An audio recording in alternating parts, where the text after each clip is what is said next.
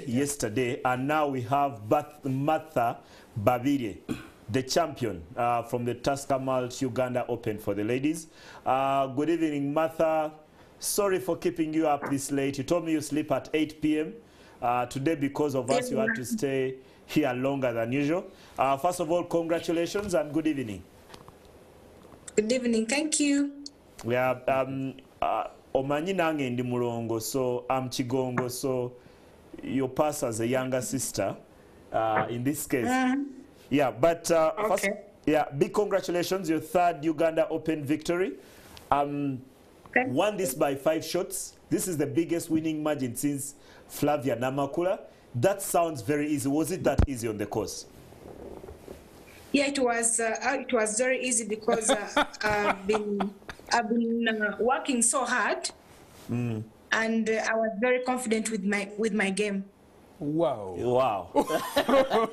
Not seen a sports person that arrogant and that confident about the ability. You know, they are all gracious, and you know it was very hard. Even when you know the other week, Man City were wiping the floor with United, and then City players are very generous. You know, it was very difficult and this kind of thing. But Martha, what did it take for you to win this one? You talked about preparations. You also gave a very, very good interview at the end of the tournament. I've been sharing with you before I came here. You even thanked your ex-boyfriend, and that was quite hilarious from you for helping you prepare for the tournament. Martha is quite an interview. Yeah, I like her already. I was thinking, I've not had anyone do this. And at the end of the show, I'm going to ask Andrew what he appreciates about his ex when we are done with the show. But first, take us through the preparation for what is the biggest amateur ladies tournament. What goes into those weeks leading up to the Uganda Open? I beg your pardon? What goes into your preparation for those weeks leading up to the Uganda? What are you doing exactly before you win? Because everyone knows you won, but what's the process like?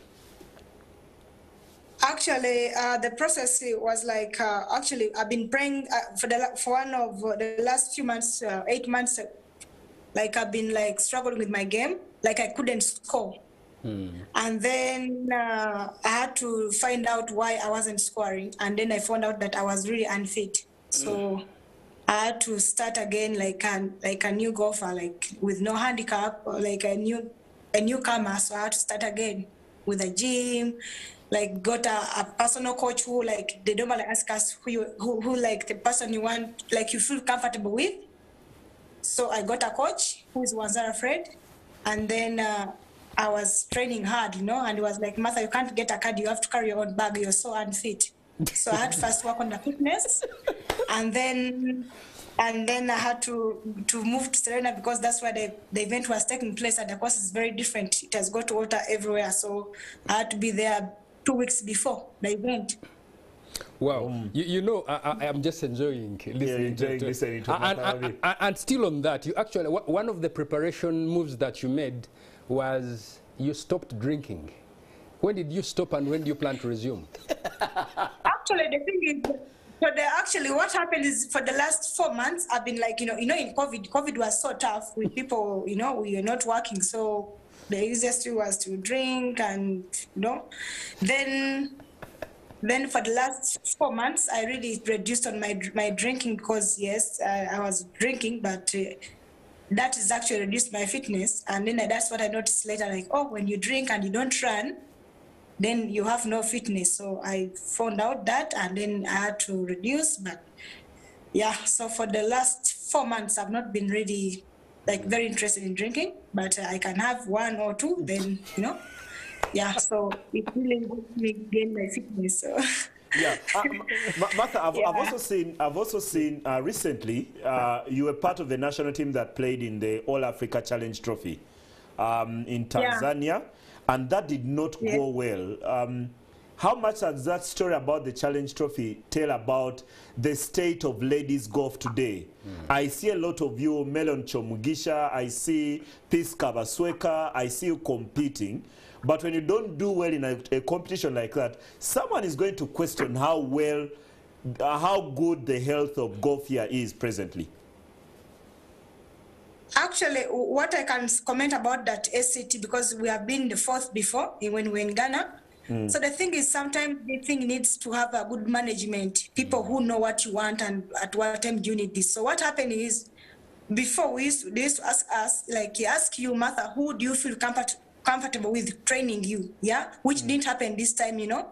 So this time we just got a random coach, you know, and then like they have to find out, like, how do you feel with the person they are getting as a coach, you know, because sometimes before we didn't have a coach and we used to perform very well. So they used to tell us, get who you feel comfortable with. So you train with your coach, yes, and then the rest is you to do with the scores. But we will do better, because for SCT, the thing is the golf course was very bad. The course was dry and the humid there, and we saw that happened with the boys in Egypt. So bad golf happened everywhere. So Martha, and you know, we want to let you go. Andrew is going to ask the last question. Yeah, of course, I see where you're getting the confidence and arrogance from. Good arrogance. Yeah. I mean, this is your third in four opens. You had a knee issue, but you still went ahead. You had a knee issue, but you still went ahead and won. How did you play with a bad knee and still win the Open? Actually, I've had that knee in 2019 in the same course. So what I did is I found out that I was having a very bad swing. And then the reason why it was coming back was because I was swinging so bad, so I was hurting it. So my coach told me, you won't even feel that knee. So you have to just stay on the ground and swing easy. It will be fine. So I felt the pain, and then I got some painkillers. So I was on painkillers, and then I didn't tie it. So. And I was just playing a simple game, so that's why the knee, it still hurts. That's why I'm off in ginger, because I feel the pain and I see what happens in a few days from now, if I can start, doctor.